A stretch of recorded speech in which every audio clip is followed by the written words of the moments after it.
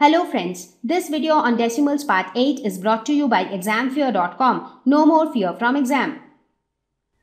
So now we will see the relationship or the conversion between decimals and fractions. So how do we represent decimals as fractions? Because as I mentioned before that decimals are nothing but values of fractions. So let us see how do we represent decimals in the form of fractions. Basically, how do we convert decimals into fractions? So let's say 0.4. So that means this is also value of some fraction because that's the definition of decimals. So how do we convert it into a fraction? Now let's do it this way. So 0 is at the ones place and 4 is at the tenths place. So this can be written as 0 into 1 plus 4 into 1 by 10. So this can be written as 0 plus 4 by 10. So 0 plus 4 by 10 would be 4 by 10. And what is 4 by 10? It is nothing but a fraction. So you see we have converted the decimal into fraction. Let's look at one more example. Let's say 1.6. So here 1 is at the ones place and 6 is at the tenths place. So we can write it as 1 into 1 plus 6 into 1 by 10. So this can be written as 1 plus 6 by 10.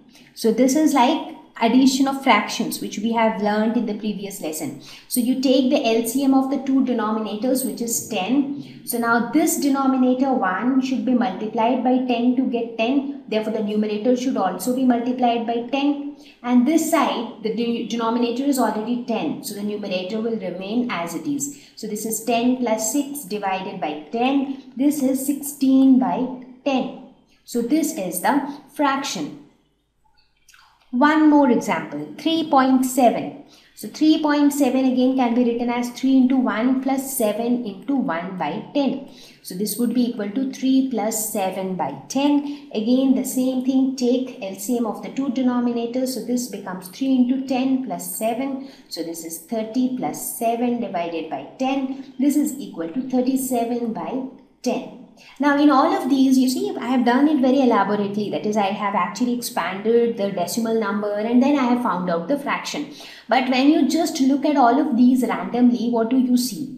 So a simple tip that you can follow is whenever you have a decimal point, what you do is you divide that number. First you write that number without the decimal point. For example, it is 0.4. Instead of that you just write 0.4 or 4. And then in the denominator you add as many zeros as you have numbers after the decimal point. So here after decimal point you just have 4. So you have just added 1 0 in the denominator. Here after the decimal point again you have just one digit. Therefore you have added only 1 0 in the denominator. So now with this tip you see everything becomes so quick. For example, let's say this is your decimal 3.725. So how will you write it in the fractional form? Just write the number without the decimal point and in the denominator how many zeros, the number, how many digits do you have after the decimal point? 1, 2, 3. So you put 3 zeros. That's it. So it's that simple.